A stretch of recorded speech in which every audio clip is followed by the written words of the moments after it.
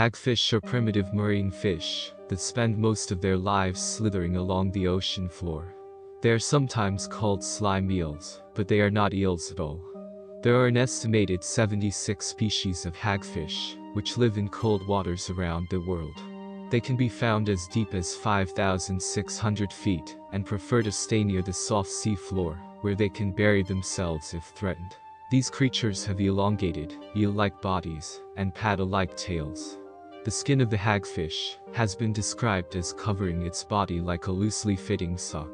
In addition, they are the only living animals that have a skull but no spine. Their skeleton is made up entirely of cartilage.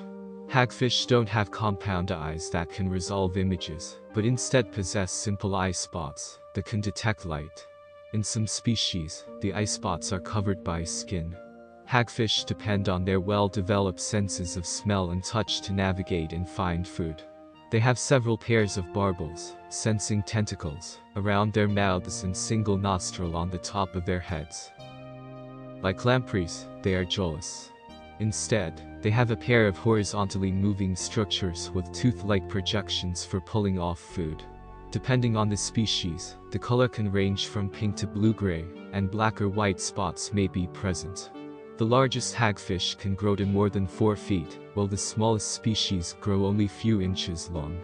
These species have ability to produce copious amounts of sticky, fibrous slime from glands running along the sides of their bodies. The slime helps them repel or escape from predators.